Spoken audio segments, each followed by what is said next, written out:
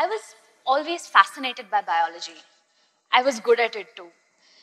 My favorite part used to be the practicals once in a week. I used to look forward to putting all that theoretical knowledge into use in the lab. When I first learned about the microscope, this scientific marvel that lets me see tiny things that I can't see with my eye, I was thrilled. The first practical using a microscope was my most looked forward to. However, over time, the excitement faded away. Why? Because these sessions never turned out the way I wanted them to, or I expected them to.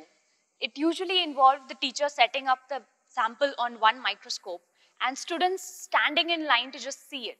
Now, the first few students in the line may have seen the sample, but everyone else just struggled to see anything of significance and usually ended up assuming that that round blob, which was probably a dust particle, was the pollen grain that they were supposed to see.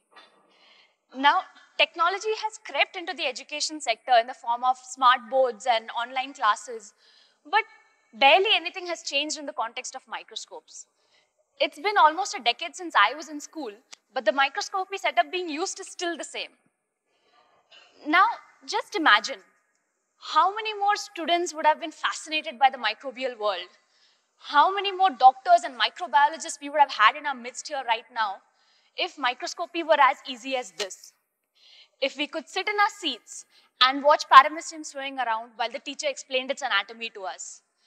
This is a pond water sample, and you can clearly see the paramecium that are moving around. You can see the internal structures. Or like this, where we could in detail see the internal structure of roundworms. So this is a parasite that lives in an animal intestine. See how clearly you can see the anatomy. Remember how we used to try and draw this? It could never be the same. Now, microscopes are not just for education. They're an integral part of disease diagnosis as well. They used to look at the shape of your blood cells and count them when you go for that blood test, or to see what kind of fungus is causing that skin infection. And in so many other ways, it's the gold standard for disease diagnosis. But for something that's so critical in healthcare, it has barely evolved over time. My team and I have seen firsthand the subjectivities and inefficiencies that result due to the very nature of microscopes being used today. So we decided to develop a product that would bring microscopy up to date with the technological advancements happening all around us. Introduction of mobile networks, internet facilities, smartphones, even in the most rural areas has made the world a smaller place. So we thought, why not integrate smartphones and their unlimited features with microscopy, making it digital and more accessible.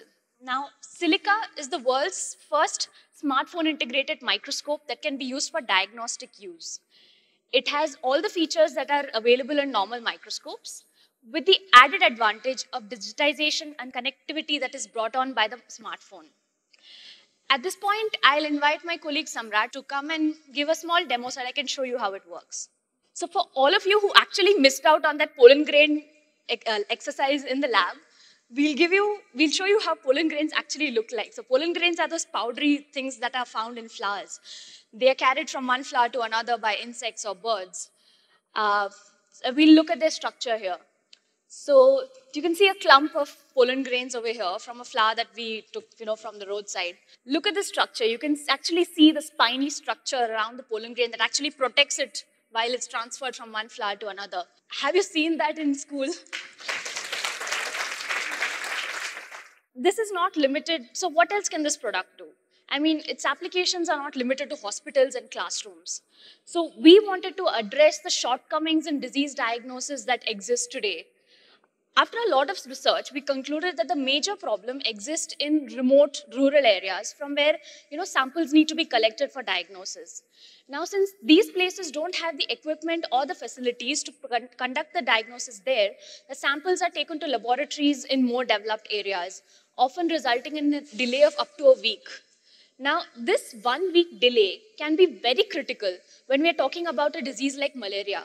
It can lead to very severe complications and even loss of lives if that malaria is not treated quickly. There have also been instances where the sample has degraded during that transportation and leading to a misdiagnosis. So because of lack of appropriate technology, there was no solution for this problem until now. But this is where portable microscopy can come in handy. The compact structure enables it to be taken out into the field for point-of-care testing. It can eliminate time delays, it can eliminate sample loss, it can lead to faster and more effective treatment, reducing complications, reducing loss of lives. Besides, it's so easy to operate that you can train doctors in rural areas to use it as well. Now, not just this, with the rise of artificial intelligence and image processing, it is possible to equip this microscope to perform basic tests automatically. It can be used to assist pathologists. It can be used to relieve them of very mundane tasks such as counting thousands of cells. So these are red blood cells that you're looking at, which is normally a process that's done when you go for a blood test. And the pathologists count these thousands of cells, many fields like this, using a manual counter like that. Whereas with this, it can be done with just one click.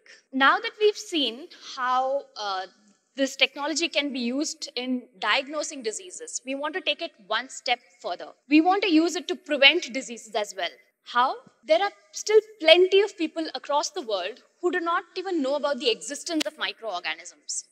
Health education is important in order to eradicate infectious diseases such as malaria and tuberculosis. It's important that there is awareness about microbes. Just because you can't see something doesn't mean it isn't there. It might be just waiting for the right time to show itself. Similarly, just because you don't have the symptoms of a disease doesn't mean you're not capable of spreading it. Hence, it is important that everyone takes precautionary measures against fatal infections like malaria. Did you know there are over 1 million deaths due to malaria across the world every year? And over 1 billion people need to be tested. But how do you explain to an entire village that the large number of deaths amongst their people every year during the monsoons is because of the annoying yet tiny mosquitoes that are all around them? This can only be done by helping them visualize these carriers of death. So that is the mosquito head that you're looking at.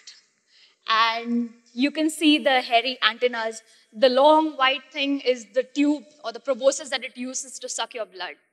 And yes, you can see the compound eyes that are, a characteristic of insects in general. Now, I'll also show you what changes happen in the blood cells once a malaria infection takes place. You can see the circular things are the red blood cells. Most of them are normal. They're circular, but you can see some of them have purple bits inside them. So those purple bits are the malarial parasite. They have formed a nice cozy home inside your blood cells and causing your fever and sweats. So this is how malaria is diagnosed. So these purple spots and rings indicate that that's a malaria positive sample. That's a blood smear. These are not just vague ambitions or wild dreams that they are telling you about. We have taken the first step into actually making it a reality. So we've already initiated the process of implementing this technology in malaria-ridden villages of Orissa. Orissa has the largest burden of malaria in India. We believe that with this technology, it can lead to a faster diagnosis, better treatment, and a loss of fewer lives. And with advanced telepathology networks, it is even possible to bring the expertise of thousands of pathologists across the world to even the remotest of villages in Orissa. In the tribal villages of Gadchiroli in Maharashtra, this instrument was used to demonstrate the cause of sickle cell anemia. Using a projector, the difference between the blood cells of normal individuals and sickle cell anemia patients were explained. Now, what happens in sickle cell anemia? Due to some changes in the structure of hemoglobin, if you are an anemia patient, your red blood cells, when it doesn't get enough oxygen, they change shape. So from a circular structure, they go on into a crescent-shaped structure, and then they're not able to carry oxygen anymore. So we have made a time-lapse video of this process for you using our microscope. So you can actually see the red blood cells as they're deprived of oxygen, they're changing their shape and becoming, useless forms of themselves. Now, the thing about sickle cell anemia is you can be a carrier of the disease and yet lead a normal life. But it is still possible to pass over this disease to your children if you marry another carrier. Hence, it is very important that everyone is aware about these diseases. It is important to raise awareness and convert each and every individual into an active member of this process. This is where we believe silica can create a significant impact in changing lives of generations to come. I would like to leave you with a picture of the future that we believe silica can create. A world where smart microscopes are the basic foundation of medical diagnosis. A world where smart microscopes are like glucose monitors, with one in each house, so that every individual can get themselves checked for infections and blood disorders on a regular basis.